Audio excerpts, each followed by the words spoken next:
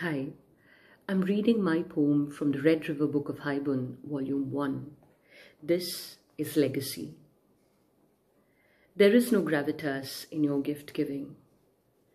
We're drinking at a dive bar downtown and you casually place on the table the matchbox from the inn we first summered at.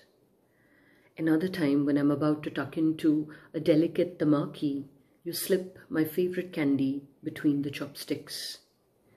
In bed, in the middle of a can't get enough, don't stop kiss, you pull back and place a box of macarons on my breasts. At the beach, it is a palladium chain. At the opera, it's the handkerchief I'd lent you years ago. In the woods, as we forest bathe, you extend a hand with an exquisite kadupul flower and say nothing at all. In church, it's a squeeze of my hand. In the temple, it's a look in your eyes that only I recognize. At home, it's a foot rub in your usual absent-minded way. You are generous with your gifts. Why, even your heart was given to me so carelessly.